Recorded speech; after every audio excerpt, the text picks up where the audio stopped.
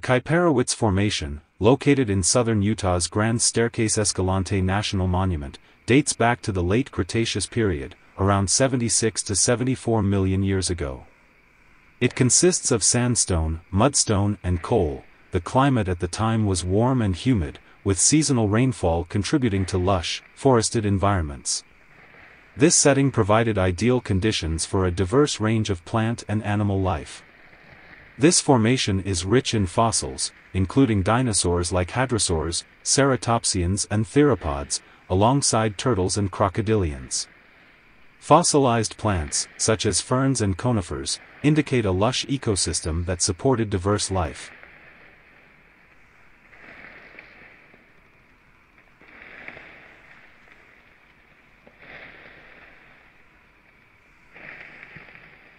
As the formation included wetlands, many semi-aquatic reptiles have been found, notably turtles from the Benidae family, an extinct family of turtles that left no descendants.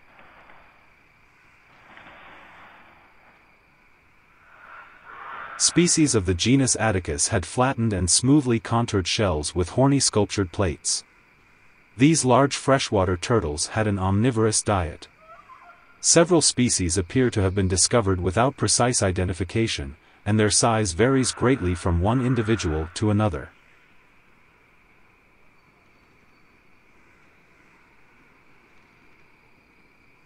Amongst Nanciunculaeids, Basilemys is considered to be most similar to tortoises. Many paleontologists have described the behaviors of Basilemys to likely be comparable to that of tortoises, due to living in terrestrial habitats and consuming tough plants. It is easily distinguishable from other fossil turtles due to how thick its shell is, the intricate sculpture of rows of triangular tubercles separated by pits, and its reduced inframarginal scales. The fossil record is abundant with material from the shell, but cranial and cervical material is quite rare for Basilemys.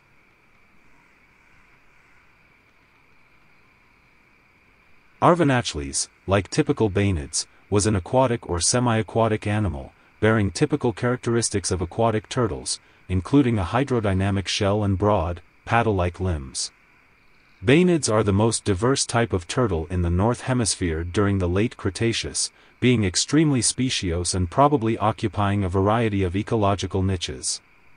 Its nostrils, superficially reminiscent of a pig's snout, are highly atypical for bainids and turtles in general, and might have played a role in its lifestyle.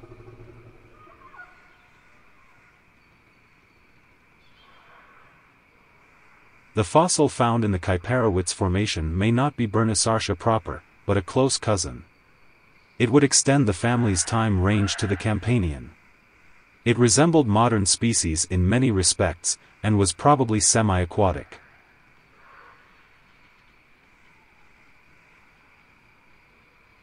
Brachychampsa's dentition was heterodont, with conical teeth at the front and bulbous teeth at the back. It has been regarded as a specialist hunter of turtles, based on its rostral shape, massive dentary, and dental morphology, though this has been challenged over the years. A more generalist diet of small invertebrates and vertebrates has also been proposed.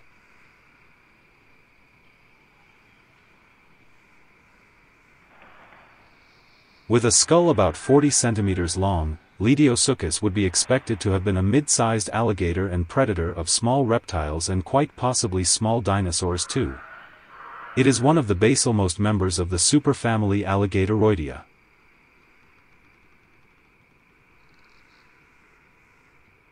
Deinosuchus could grow up to 10 meters long, making it one of the largest crocodilians ever. It had a powerful bite force, estimated to be around 18,000 pounds, potentially stronger than that of Tyrannosaurus rex. Though it primarily fed on large aquatic prey, evidence suggests it could also prey on dinosaurs. Fossilized dinosaur bones with Deinosuchus bite marks have been found, indicating that it may have ambushed terrestrial animals at the water's edge. Studies of its growth rings show that these reptiles could live for over 50 years, with some reaching old age and growing to their massive size over time. While it looked similar to modern crocodiles, it had some unique traits, such as unusually thick, robust teeth, more suited for crushing than slicing, which may have helped it hunt large prey, including armored dinosaurs.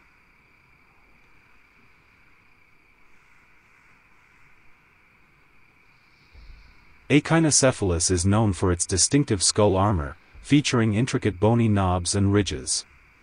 Unlike other ankylosaurs, it had more pronounced spikes and cranial ornamentation, suggesting species-specific defense adaptations or possibly even display features. It shows closer affinities to Asian ankylosaurs like Cycania and Tarchia than to North American ankylosaurs. This suggests that ankylosaurs may have dispersed between Asia and North America via land bridges, showing complex biogeographical connections during the late Cretaceous. Its low-slung body and strong beak were ideal for feeding on ferns and low-lying vegetation.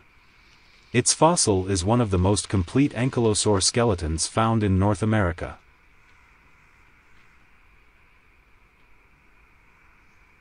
The name Anodontosaurus means toothless lizard, referring to its toothless, keratin-covered beak. Despite lacking teeth in the front of its mouth, it had powerful, leaf-shaped teeth in its cheeks, ideal for grinding tough, fibrous plant material. It had a massive tail club, made of fused vertebrae and bone, which it likely used to defend against large predators like Teratophoneus. It thrived in a lush, temperate environment with rivers, forests, and abundant vegetation. It coexisted with large herbivores like hadrosaurs and ceratopsians, and its diet consisted mainly of low-lying plants such as ferns and cycads. For many years, Anodontosaurus fossils were confused with those of Euoplocephalus due to their similarities.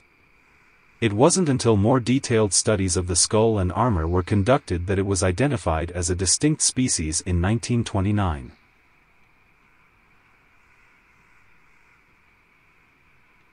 Nasutoceratops would have measured around 4.8 meters long, and had very long horns, curving out to the sides and then twisting forwards into a shape that convergently resembles those of modern cattle.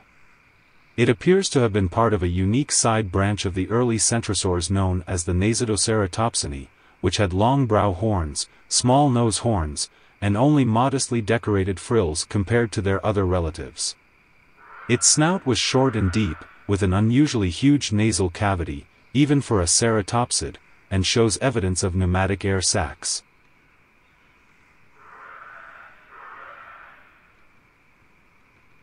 Kosmoceratops had one of the most ornate skulls of any known dinosaur.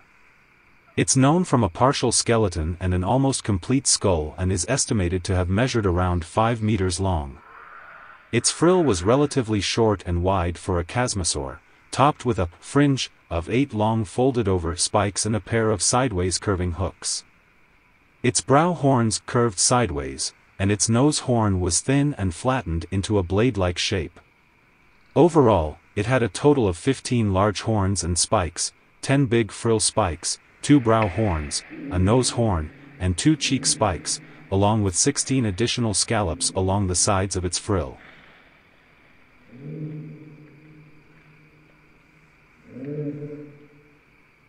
Utahceratops was a large-sized, robustly built, ground-dwelling, quadrupedal herbivore that could grow up to an estimated 5 meters long. The plateau where dinosaurs lived was an ancient floodplain dominated by large channels and abundant wetland peat swamps, ponds and lakes, and was bordered by highlands. The climate was wet and humid, and supported an abundant and diverse range of organisms. Utahceratops is known from 6 specimens, including 2 partial skulls, which when taken together preserve about 96% of the skull and 70% of the postcranial skeleton.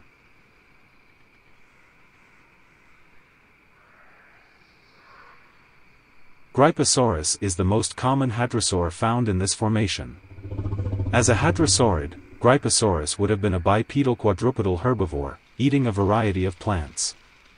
Its skull had special joints that permitted a grinding motion analogous to chewing, and its teeth were continually replacing and packed into dental batteries that contained hundreds of teeth, only a relative handful of which were in use at any time.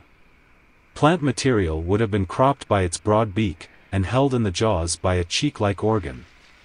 Its feeding range would have extended from the ground to about 4 meters above.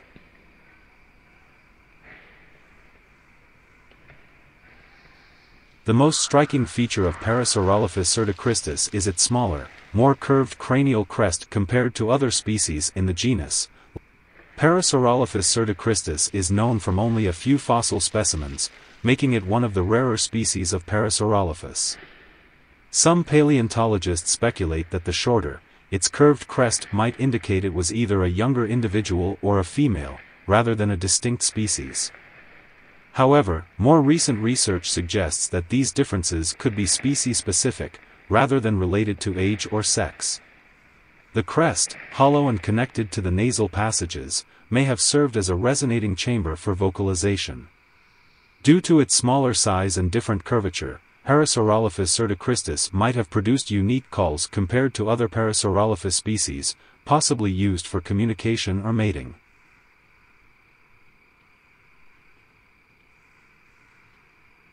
Teratophoneus was the largest carnivore in the area, as well as the most common tyrannosaur in the southern United States. A bone bed of fossils from the Rainbows and Unicorns Quarry in southern Utah's Kaiparowits Formation described in 2021 attributed to Teratophoneus suggests that the genus may have been a social pack hunter. The fossils, consisting of 4 or possibly 5 animals ranging from 4 to 22 years of age, suggest a mass mortality event, possibly caused by flooding or less likely by cyanobacterial toxicosis, fire or drought. The fact that all of the animals preserved died within a short time period further strengthens the argument for gregarious behavior in tyrannosaurids.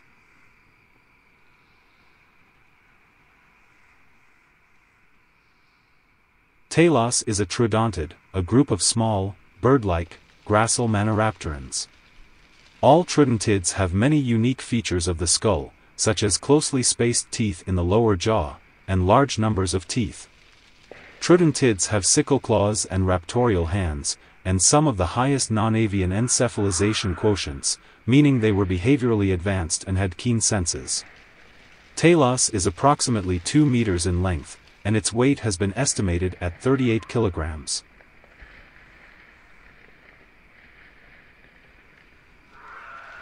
Saurornitholestes likely had an exceptional sense of smell due to its enlarged olfactory bulb. Its premaxillary teeth, like those of Velociraptor, may have been specialized for preening feathers. Studies suggest Saurornitholestes had a puncture and pull feeding method, preferring larger prey than troodontids, and possibly included bone in its diet, similar to tyrannosaurids. A tooth embedded in a pterosaur wing bone suggests it might have scavenged on large animals.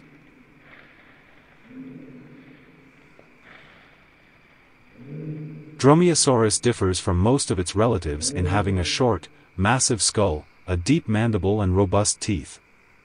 The teeth tend to be more heavily worn than those of its relative Saurornitholestes, suggesting that its jaws were used for crushing and tearing rather than simply slicing through flesh. Therian and colleagues estimated that Dromaeosaurus had a bite nearly 3 times as powerful as that of Velociraptor and suggested it relied more on its jaws than on the sickle claw to kill its prey.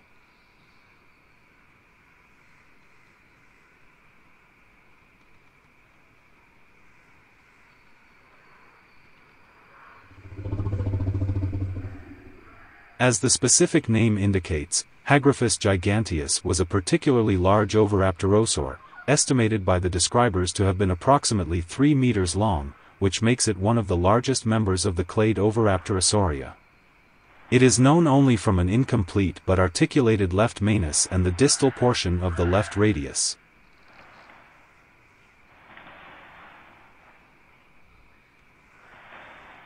Mirarce was a large turkey-sized bird. Skeletal morphology indicates that at the time of death, the individual was adult. The humerus of the bird is short and strong. The left ulna was preserved as a mineral cast of the internal cavity with several small fragments of fossilized bone surface. 2 folded spots preserved on the posterior edge of the bone body are interpreted as quill knobs. These elongated folds are located along the length of the bone. Despite the fact that bone fragments do not allow measuring the size of each tubercle, determining the distance between them or estimating the number of secondary feathers, their very presence on the fossil is a very significant fact, as this is the first time the structure has been found in Enanthrognathenes.